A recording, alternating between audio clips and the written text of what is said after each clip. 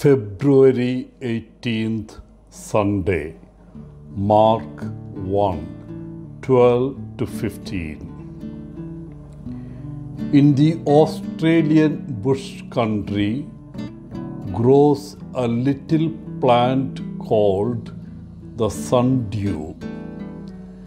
It has a slender stem and tiny round leaves fringed with hairs that glisten with bright drops of liquid as delicate as fine dew.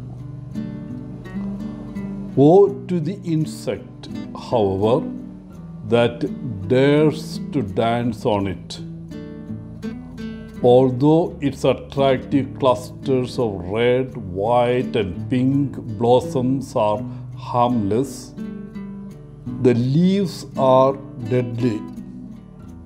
The shiny moisture on each leaf is sticky and will imprison any bug that touches it. As an insect struggles to free itself, the vibration causes the leaves to close tightly around it. This innocent-looking plant then feeds on its victim. In today's Gospel, we have the story of the temptation of Jesus as recorded by Mark.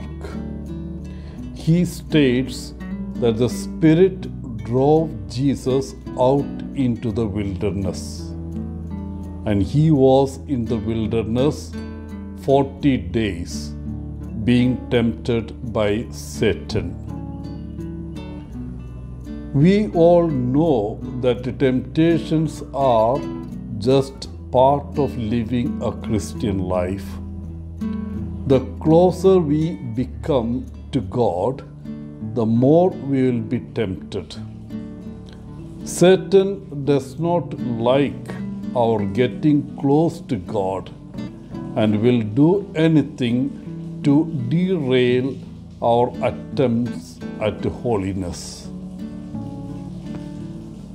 Temptation is a very real part of life and is especially challenging in our wilderness times. We are down, discouraged, afraid, disappointed, and lonely. Satan loves to kick us when we are down. Every temptation we encounter brings with it a corresponding challenge. Meeting those challenges ahead on is how we rise above the temptations. For instance, in the wilderness, we are tempted to stray from our values.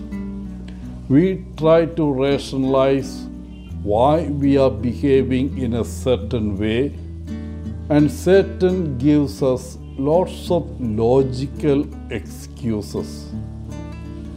Our challenge then is to stand firm on our convictions and remain true to our values. In the wilderness, we are tempted to avoid the pain and struggle of our lives. We want to find the easy, softer way of avoiding difficulties. The challenge we have is to walk through the pain and darkness, to persevere and to take the difficult path. In terms of financial wilderness, we may become paralyzed with the fear of losing our job or of not being able to find a job. We may feel overwhelmed when we look at a stack of bills that we cannot pay. We may not even think of asking God for help. After all, What does God know about money problems? In our wilderness, we are tempted to listen to the voices that lead us away from God. Radio, television, internet voices tell us what is important in our lives. These voices tell us that the good in our lives, the God in our lives, is represented by money, power, security, fame.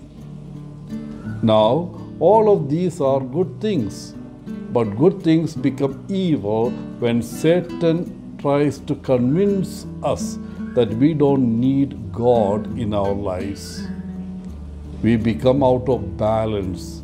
We get confused about what is truly meaningful in our lives and what gives our lives true purpose. We begin to think that happiness is just around the corner if only we can have more things, more wealth, more security, we will be happy.